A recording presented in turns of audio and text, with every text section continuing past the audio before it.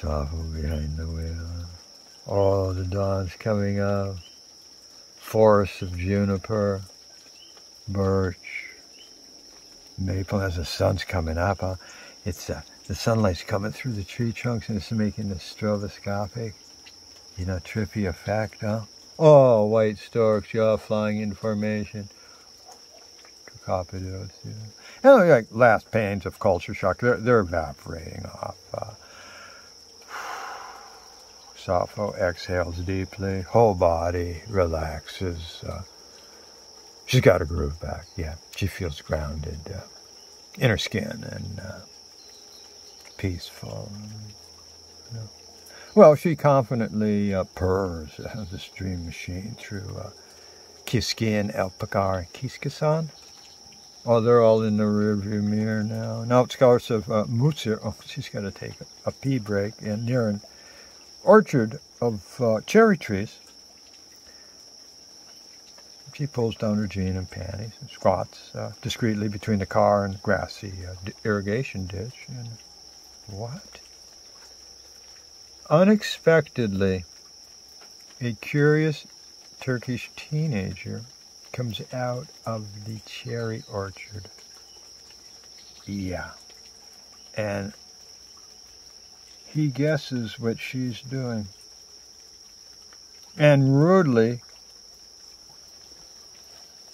stares to catch a glimpse. Caucasian pussies. Oh, the Turks love them, huh? Especially the Sultans, huh?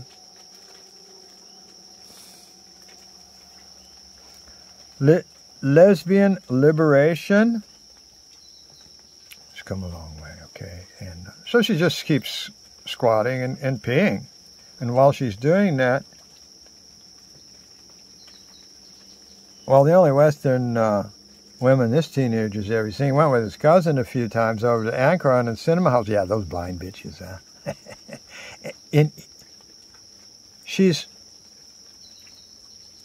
And he thinks the impossible. Oh, well, Sappho stands up. Well, her pants and panties are still on. She stands up naked. And she mugs him, Brooklyn style. Yeah, first she rips his jacket up over his head so he can't see. And then king punch, sound of a cracking jaw, bloody nose. Then she kicks him so hard into the irrigation ditch, he doesn't know what's going on. He still can't see. Splush. He's shocked. Female thuggery unprecedented. Women are supposed to stay in the back room with the harem. Play backgammon. Get water. Get humped. And he... Well, he's gone. He goes into the cherry trees and, he didn't get no cherry. He got a broken nose. Well, she wipes her pussy with a tissue, takes a deep breath of fresh morning air. Yeah. Well, nonchalantly slides back the wheel of the roll. No sense, Reagan. I'm really digging this scene in Turkey.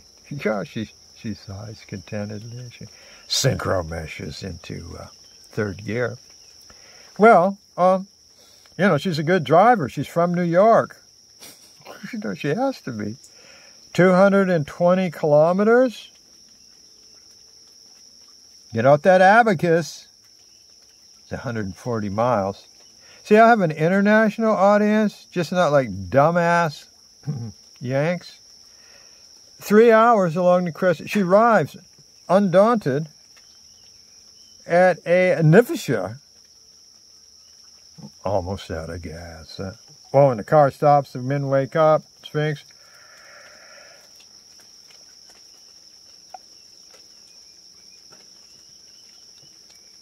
And he meticulously washes all the windows, inside and out. I mean, he's got the clean gene. Every tribe needs one, huh? Every tribe needs a sentinel. Every tribe needs a clean gene guy. Well, he's one of those, huh? Yeah, he cleans all the way. On the inside also? Well, Pasha, he's a car freak, and he notices it takes 16 pints of oil. Oh, he tops that up, huh? And oh, look at that. 8 cylinders all in a straight line. Aluminum alloy.